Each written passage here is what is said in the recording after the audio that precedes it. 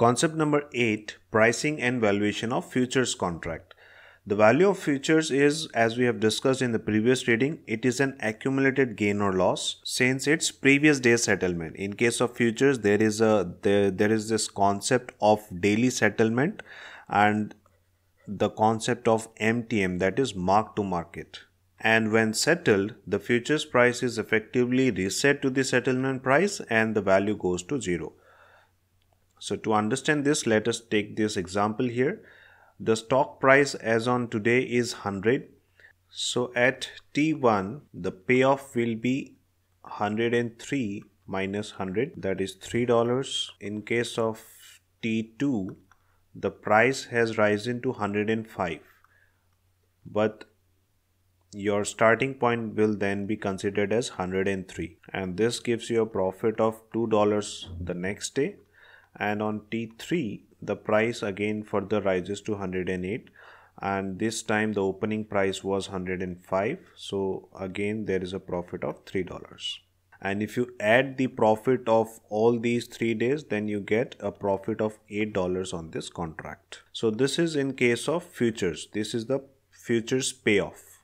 Now this is what is meant by daily MTM settlement, that every day these profits are credited to the gainer's account and debited to the margin balance of the loser's account on a daily basis.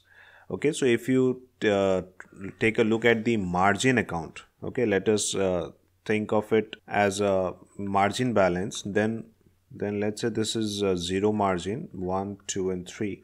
So on T1, what is happening? The margin balance will increase to 3. And then at the end of T1, the margin balance will again drop down to 0.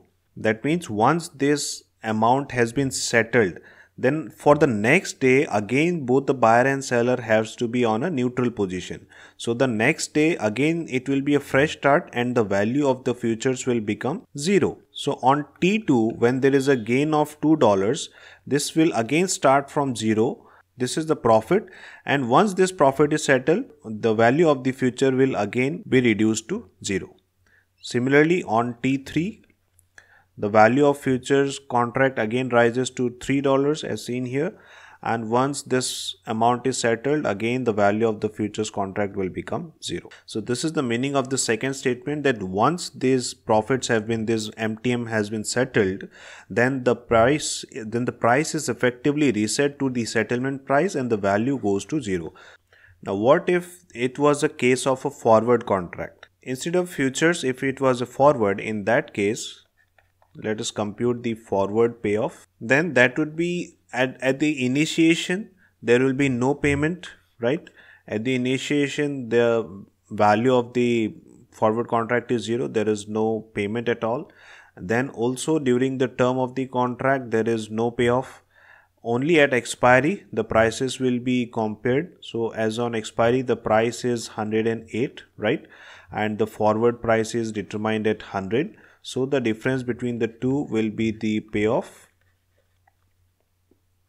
and $8 will be paid on the expiry. So the total payment or the total payoff in case of forward and future is going to be the same.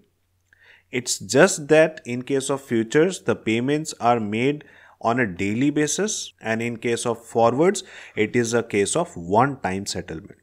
So once you have understood this, now you should be able to understand this note here, that if futures prices are positively correlated with interest rates, then futures is preferred over forwards. That means if the interest rates are rising and futures prices is also rising, in that case, what should you prefer? Would you prefer a futures contract or a forward contract?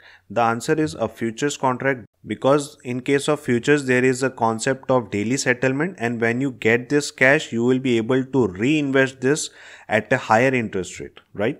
But in case of forwards, even if you are winning, then you will not be receiving any cash during the term of the contract. So you do not have any receipts to reinvest it at a higher rates. Right? So that opportunity is lost in case of forwards. However, in case of futures, you can reinvest the profits at a higher interest rate. So this is why when interest rates are rising, you should prefer futures over forwards and vice versa.